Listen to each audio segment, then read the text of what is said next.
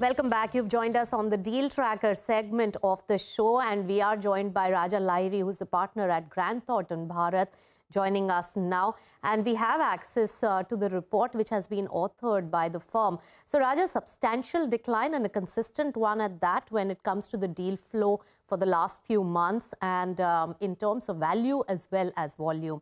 What are the factors affecting it, and how much worse are you expecting it to go in the coming months? Yeah, no, absolutely rightly spotted, Nisha. First of all, good afternoon to you. Well, if you look at the data, right, the data always gives you some sense.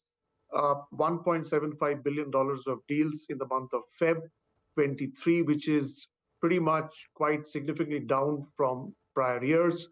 If you look at the first 2 months of 23, $4.4 billion of deals, which is 50% plus down, again, compared to last year. So there's definitely a declining trend in deals that we are seeing.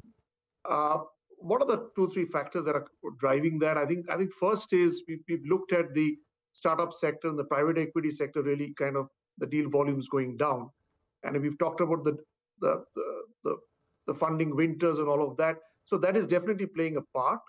And the second is, if you look at the overall macro from a global perspective, there is definitely a dent in the sentiment in terms of deal making, the interest rates and all of those kind of things, impending recession coming.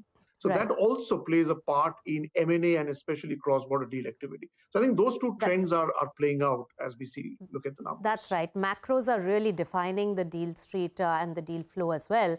But the big accident that happened was the Silicon Valley Bank crisis. What is the impact on the ground on the deal street because of this, especially on the tech digital space? Yeah, means candidly, if you look at that, it is definitely an accident.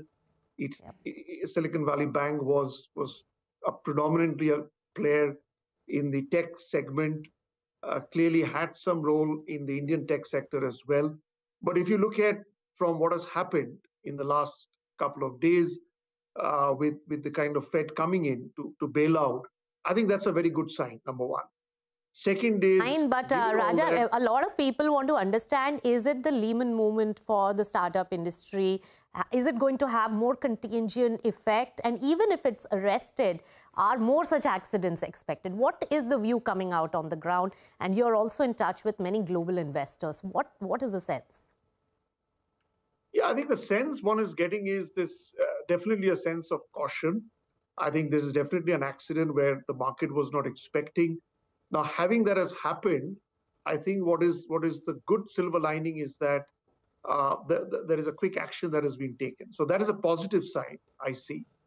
The second is, if you look at from an Indian tech sector perspective, I think that it has a role in terms of the sentiment, right? In terms of concrete impact on the balance sheets of companies, I'm not kind of pessimistic on that. But definitely it will play a role in terms of sentiment.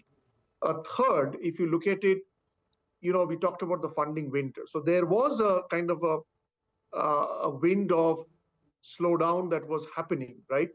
But given all that, the only thing I would say is, which I always maintain, that quality companies with profitable business models will always win in these times as well, because there is a lot of some of the sectors also, Raja. So let me also point out that some of the sectors also remain slightly unfazed, even though the macros look uncertain going forward and the valuations have dipped and have been uncertain. And we had raised this, that hospitals are seeing a lot of traction. Which are the sectors at the moment still active and promoters ready to discuss the valuations which are more palatable to the investors? No, absolutely. It's a great question. I think the sectors like healthcare, right? The entire healthcare segment we've seen from COVID, etc. I think is going to really play out. The hospitals, the medical devices, the healthcare tech, all that, the insurance tech, all of the allied sectors in healthcare will continue to play out, and we are seeing a fair amount of activity in that segment. I think the second sector is really around e-commerce, right? The e-commerce players with profitable models, good market share, will continue to build scale and they will need funds. So that activity is going to continue. Third, I would definitely say it's around clean tech, right? That's a big sector that's been a big sector of focus for the government. And we've already seen a lot of private equity strategics playing a role. And I think that will continue to drive deal activity. And finally, so I would say,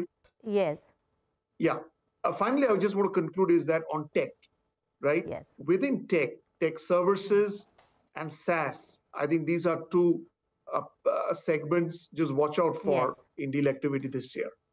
All right. So SaaS, tech services, clean tech, healthcare, as well as e-commerce. These are the sectors still seeing deal activity, but then there is nervousness on the street. Thank you so much, Raja Lahiri, for joining us. With that, we'll slip into a short breather on the show, but come back for more from the commodities segment.